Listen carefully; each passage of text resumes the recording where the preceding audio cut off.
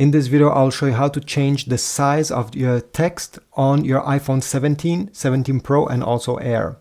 You're going to find the settings icon, settings menu of your iPhone, go down and select accessibility.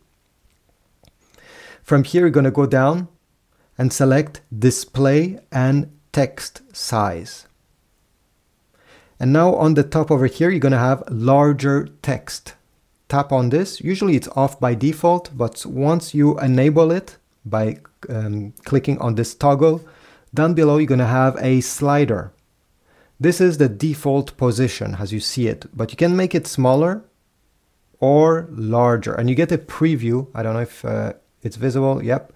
Okay, you're going to get this preview so you can set the text size exactly how you want it. Let's say you want it to be very big like this. I mean, it can get bigger also, but release the button, and this is about it. You see all the menu of your iPhone, and even the notification will get very large. So if you have trouble seeing before, okay, by how it was by default, definitely now everything is quite clear.